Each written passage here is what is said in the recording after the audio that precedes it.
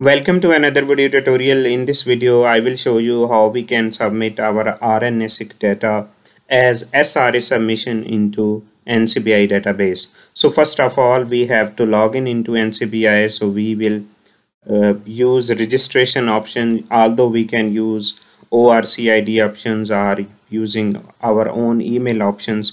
Then first of all, we should register a bioproject. So I will show you how we can register a bioproject. Then we have to register our biosamples. So we have to register all biosamples for all of our treatment. So as many as we have treatments, let's suppose if we have 6 treatments of RNA-seq data, so then we have to register 6 biosamples. So then using this bioproject and 6 biosamples, so we will submit our raw data that is usually in the form of FASTA formats. So then we will submit that raw data as SRA submission and we will finish our RNA-seq data.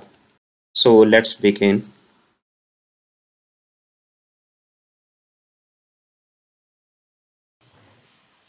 So now let's first, before we register a project, let's try to log in, and we can use any of these options. So as I have already registered, so I can directly log in. So if you do not have already registered, so you can first register, and then from these options here you can see we can also submit our samples. So then you can go to my submissions options, and first here we know that first of all we have to submit our bioproject. So when you will click on bioproject, you will see it will ask you to first fill the metadata and some information which will be used by all of previous data like bioproject or biosample or SRI data. So all of these information would be filled at all the steps. So then you can click on the manage data. So it will, from here there are the template options and my profile. So in this my profile you can fill the mandatory field. So let me quickly fill out my own. So here you can give email and name of your own and your institution and name. Similarly, you can also fill out the necessary options like the city and the province, and you can also write the department information.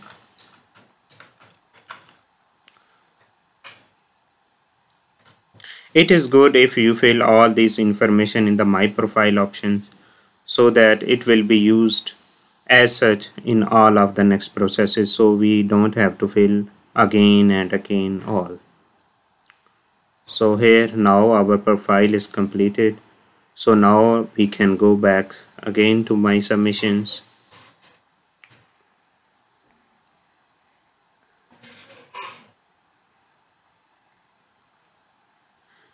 And now let's begin formally with our bioproject submission.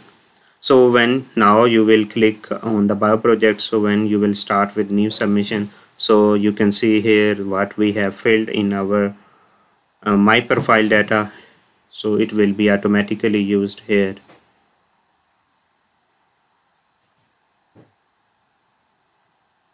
So we can simply just go ahead from the project type, we can select what we have to fill in. From here we can choose like mono isolates. From here whatever you want to use you can, because now we are submitting our raw reads of mono isolates, then we can select and process. From here we have to select the scientific name of our organism, because for my case it's Oryza sativa samples. So from here I will select Oryza sativa. Although all of these informations are not necessary, because here we can see there is no star, but it is good if you can fill all of this information. So here you can write a small description of this, which will be available to the public, whoever will go to this bioproject ID. So this description will be available for public. So let me write one sentence. So you can also modify according to your own demand. Yeah, this bioproject contains 6 samples of RNA-seq data.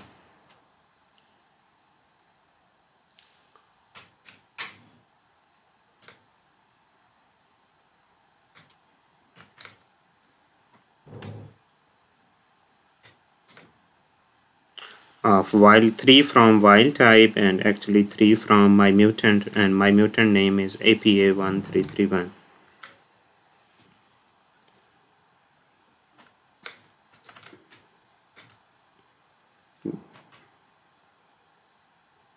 This should be just a small description with by the help of this, so that anyone can identify that this bioproject belongs to which study. So from here you can now go to next, and from here you can select its release date, whether you want to release it immediately or you want to hold on until your publications accepted. So for my case, I will release it immediately because it doesn't matter, my manuscript is already under review.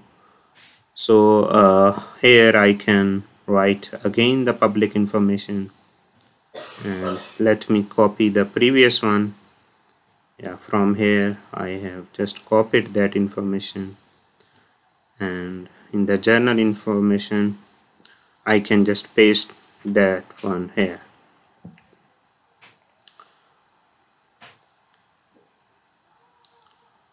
So now from Oriza said from 6 centimeter stage of panicle one. Yeah, here we will give little more explanation that this data belongs to which samples, like which samples were used for this RNA-seq data, and from the relevance, its relevance is related to agriculture. No, this it is not belong to any larger initiative. And all of these external links, because here we can see there is no static sign, so we don't need to fill all these informations, and we can simply go on and click with continue.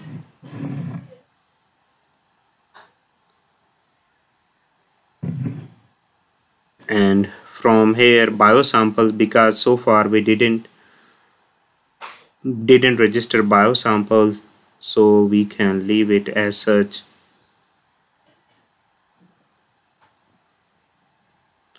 From here, if your publications is already published, you can write its PubMed ID or DOI, that is digital object identifier, and now you can review and try to submit.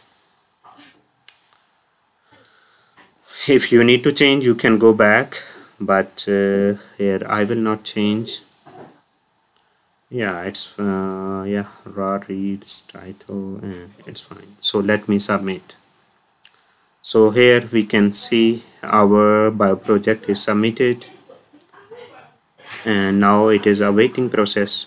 Although it will not take so long, but sometime depending upon the time, it may take up to few minutes to few hours. So you can go and refresh and check back whether this bioproject is submitted or not.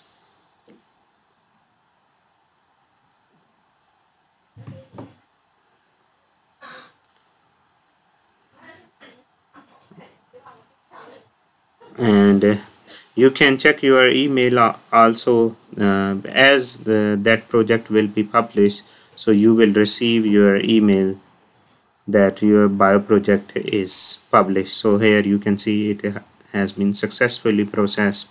So and you have received accession number.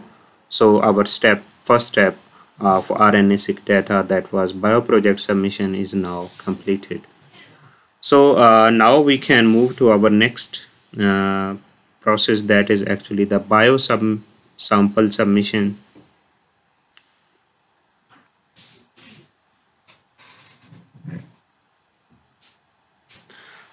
So now although we can later on manage data, I mean if you want to make any changes, you can also email to NCBI staff. They can also make some changes if needed. So but once any bioproject or biosample is processed, you cannot make any further changes. So from the biosamples, this is our second step. So now we can click on that, and similarly that what information we have filled, so it will be used here as well.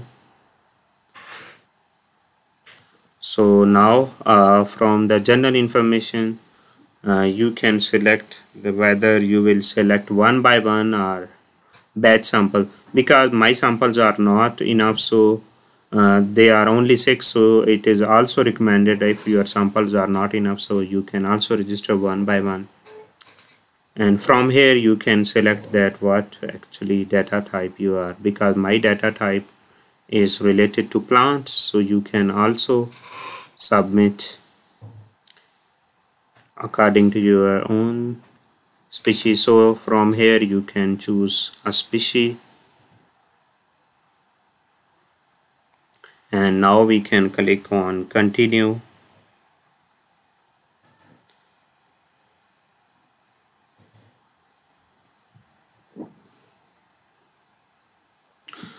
So from here we can select our biosample name. So because I have 6 samples, so the first sample would be wild type number 1, and from here we have to select our organism, that is Oryza sativa, and we have to also select the isolate and cultivar and the ecotype.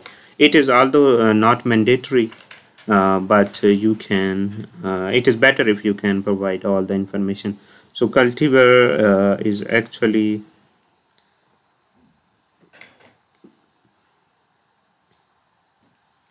actually not the mutant name, it is wild type, and ecotype name is Ishiang 1B.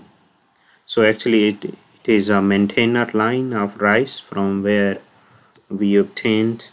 And we can also mention that which development stage we have used for RNA-seq data. And yeah, actually we have used 6 centimeter stage of panicle development. And yeah, here it is tricky. You can write the geographic information like Chandu. This is actually where I am living. So although you can write as such with the comma, but if there would be any changes needed, so the system will give you a suggestion to change the data according to the demand. Yeah, from here you can see what we have to write. You can read that note. So first it's actually Chandu would be. Let me change. The first should be the province name, and then we can write like Chandu, China. So we can select what tissue we have used. We have actually used panicle inflorescence, so I can write panicle tissue, and other information may be not needed. So we can click on continue. Oh, here warning, we will automatically change. Yeah, it's fine. They have actually changed China into Sichuan, Chandu. So they will automatically change all of this information for us.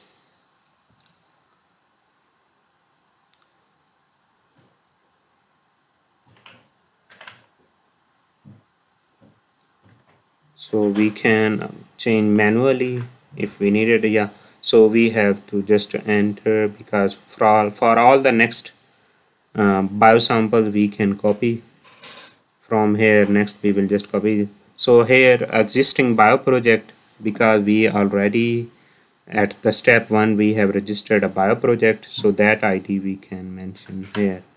So let me enter that bioproject ID. Yeah, this one we just registered here, so we can enter that information here.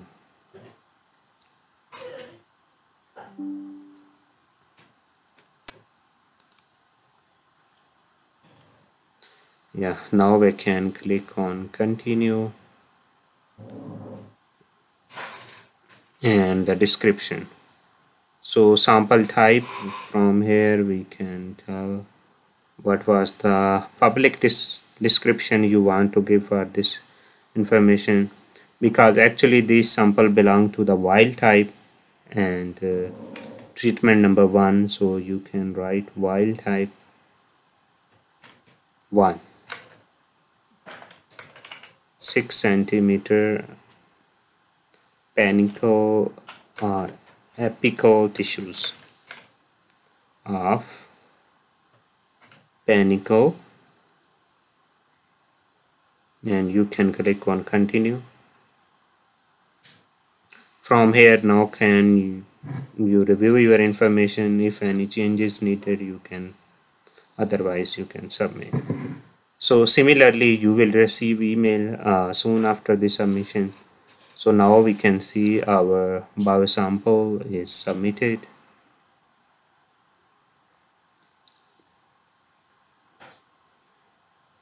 So after 1 minute we can just refresh, so we will see whether it is processed or not.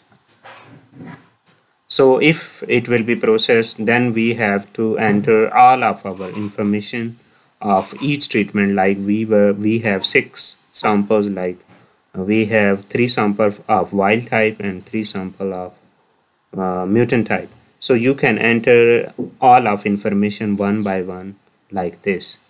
So I will not show you how we will complete all the 6 samples because all have the same process. So here our first biosample is processed, so now we will enter the remaining 5 biosamples. So just we have to replace the name, like wild type 1 we will replace that in case of wild type 2. So let me quickly finish this all of biosamples and show you. Then I will take you to the step 3, that is the SRA submission. Now here I can show you our bioproject and 6 biosamples, 1, 2, 3, 4, 5 and 6. They are already uploaded. So now we will move to our last step, that is SRA. So when you will click on SRA, a new tab will open. So here you can see that you can add sequence read archive data with new submission. So as I have already finished this, so you will start your own as new submission, but here I have already saved this data, so I can show you one by one how I did. So on the first tab, when you will click on this,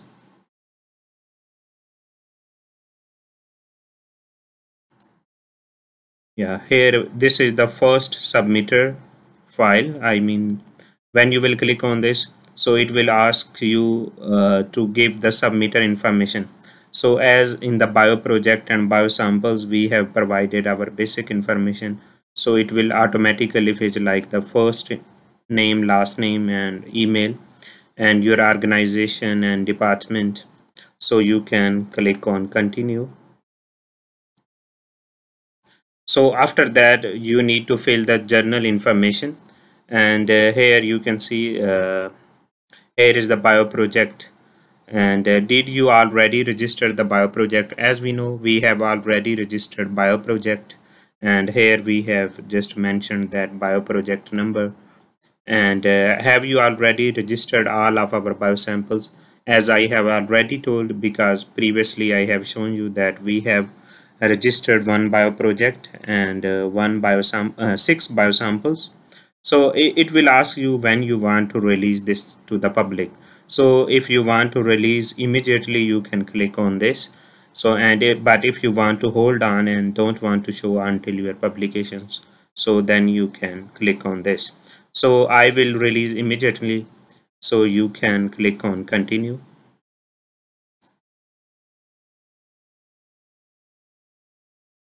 So the third tab is SRA metadata. So it is very important, and we should carefully fill this information. So here, this is the biosample accession number of 6. What we have already here, I can show you. These 6 samples, like 1, 2, 3, 4, 5, 6. So you can see I have filled all 1, 2, 3, 4, 5, 6. So in biosample accession number, so the first one you have to fill, and the remaining you can just drag. And in the library ID, you can see that the first 3 is wild type 3, and the last 3 are actually my mutant name, APA 1331, 1332, 132. So here you can add like the title. So I have, like here I have added wild type 1 RNA-seq Reza sativa. Actually it is 6 centimeter panicle stage. So you can also do like this. So, and from here you can select what you are doing. So I have done RNA-seq data. From the library source, you can select the transcriptomic, and from the library selection, you can select the PCR. And similarly, like this, you can select the library layout. What is the meaning of this layout? Here you can choose paired or single end. I have choose paired end. Why? Because here you can see I have actually the 6 raw data files, but each one is done by the company in the paired way. I mean, like the R1 and R2. So actually this is the 12 raw data files, but actually there are totally the 12 samples, but each one is replicated twice. So if you have replicated, so then you can choose here the paired one. But if you have only the 6 raw data file, then you can choose here the single one. Like here you can choose single if you have only 12, if you have only 6. So in the platform you can choose that. I have also chosen Illumina, and from the which instrument model, because you can use your own. So I have used Illumina high sequencing 2500 platform, and this is the sample description. So as you know, here you can manually just put and drag down that this is the samples of wild type at 6 centimeters, and like the file types you can select here the file. This is the FASTA-Q file format. So here while filling the name of the files, you should know that these files should be exactly named as you have your raw data files. So I will show you on my folder that I have exactly these name. I mean, there should be not even a dot or the spelling mistakes. So like here, wild type 1, wild type 2, wild type 3. So each one is replicated twice. So this is the mutant type, and because this was the paired end, so I have uploaded the 12 files. So if you are using just the single library layout, then you will only write here 6. So because this one and the wild type 1 and wild type 1 R1 and R2 belongs to the same, so that is why I just uploaded in parallel fashion. So you don't need to upload this R2 here, actually, because this one and this one is same, so you can just upload them in the parallel way. And the next step, we can just continue. So here are the files. So there are the different ways to upload the files. So among them, even you can use, like if your data is less than like 10 GB, then you can manually choose these files or drag and drop service. You can also, like here I can show you my data. Like here you can see my data is belonging to this project, and here I have 12 files: 1 2 3 4 5 6 7 8 9 10. So as I have already mentioned, I have exactly named these files as I have already uploaded in the SRA metadata file. So you can also use this option if your data is less than 10 GB, but if your data is more than 10 GB, then it is recommended to use FTP server. So how you can use FTP server? So by the FTP server, like here I will show you, here is FTP server, like the FileZilla client. So this FileZilla client, you can simply just search on the Google, you can download this software. And how you can run this and how you can upload this folder here. So let me show you the way. We can go back, and here like FTP server upload. So here is the address. You can simply copy this address and paste this address into FileZilla, like here, that address, and here should be the username. So you can go back and copy this username, and yeah, just copy paste, and now you can just use this, copy and paste, and finally you just need to upload this link in the paste. You can simply just copy this one as well, and you can simply first try to quick connect. So when you will quick connect, you will see here a remote site. So when the here, like in your soon, now you can approach to your remote site. So that link which I copied, you can paste here and simply click enter. So when you will click enter, you can see here my folder is already shown. So from here you can, like here, this is my RNA-seq data, and this is that folder which I have already saved. So here I can show you again. Let me show you in my, yeah, like this folder I have saved 12 all files on my computer. So this one, how I uploaded, so when you will click on this folder, so it will open all of your 12 files. So when you will double click on this, so it will just like let me show you this. So you can see this is uploading and connecting. So because I don't need to connect, so I will stop as I have already uploaded. So let me delete from there. So here you can see that file folder is already uploaded. So you can see this all 12 files are already uploaded. So simply I can just finish and go back. So I can select my preload folder. So I will select that preloaded folder. You can see that folder is already here, and you can click on this. So you can see here all the files can be seen. There are 12 files, so you can see use selected folder.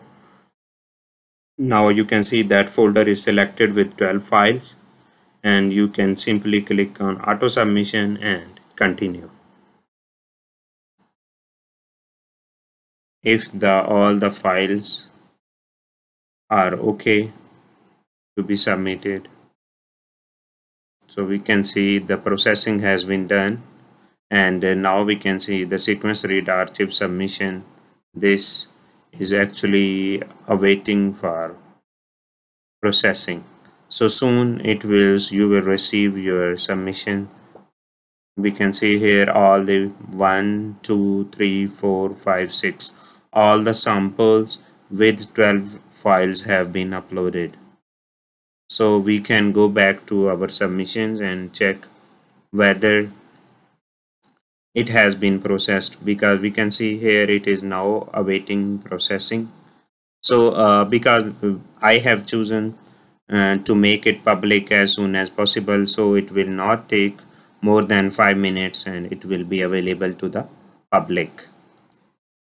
So here let me, yeah, we can see now the status is processing.